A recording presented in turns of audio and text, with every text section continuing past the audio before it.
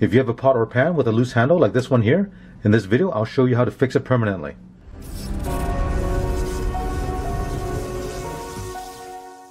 Now typically a handle that's loose is caused by a loose screw at the back of the handle. A pot or pan with a handle that's held in by rivets, you're not going to have this problem. But a handle that's held in by a screw will often come loose, causing this problem right here.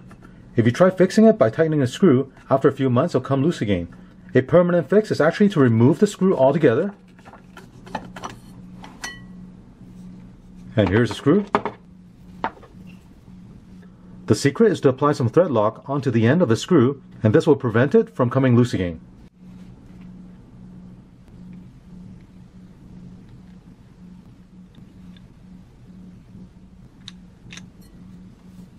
Now reinstall the handle.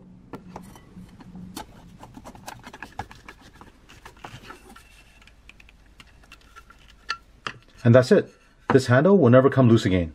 As you can see, this is a very easy fix. If you want to pick up some thread lock, check out the link below. Thank you for watching. Thank you for watching this video.